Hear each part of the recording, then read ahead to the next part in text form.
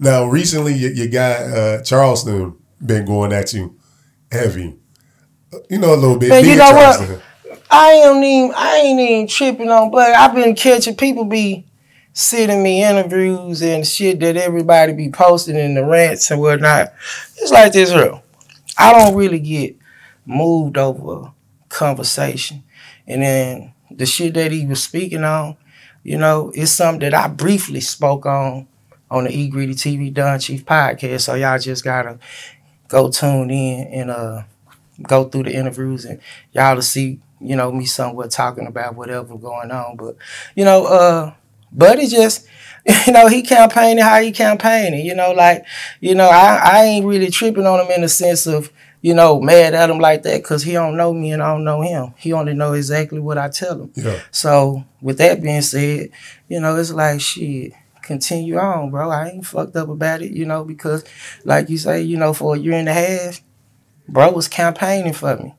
I was the best thing since sliced bread, you know, so, you know, for it to switch over later and, you know, that's when things go viral, it made me look at it like it looked different. I was like, shit, what about all the times he was saying he loved me? Y'all didn't post that, you know, but as soon as he said, I don't like that nigga, y'all, you know, every blogger took that and ran with it. And I was like, you know, that's cool, but, you know, shit, that we go back a little while ago, shit, you know, y'all to see him saying that he loved me. So I don't, it's mixed confusion with me. I was like, shit, what's happening, baby? You know, I'm talking about what's the deal? As far as you speaking on things that we spoke at, you know, I'm come from the street, so I don't really, I'm not exempt from whatever goes on when you live in that street. Like, it done happen to the best of them. But, you know, when you know, for y'all want me to go in detail, just get ready for the documentary, the Don Chief documentary, From the Rooter to the Tutor. And, you know, we go get into all those things. But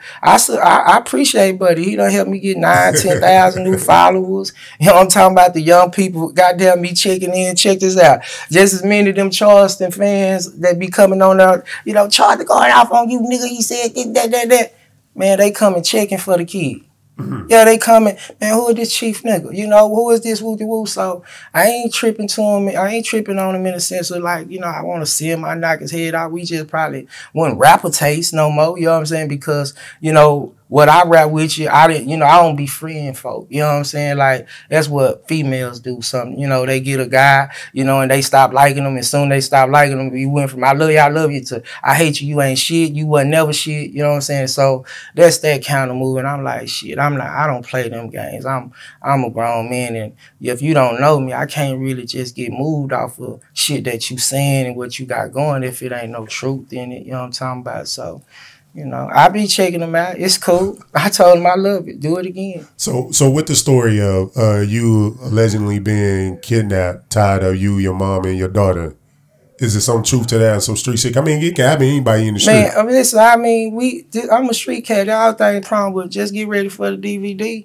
You know what I'm talking about? And we go get all the way into it. You know what I'm saying? I'm here though.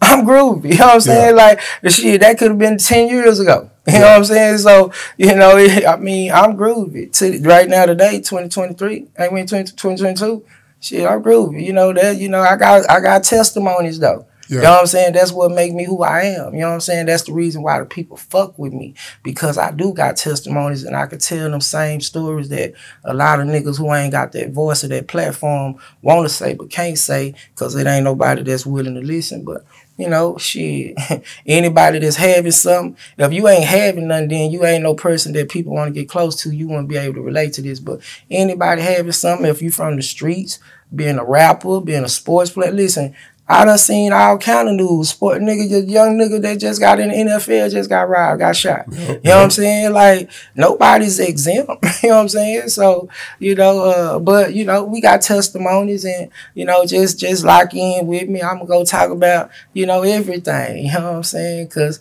shit, I'm here. I'm one of the best that did it and got away with it. My shoes on the motherfucking barbed wires, like, real talk. So I'm groovy. Yeah, I'm groovy.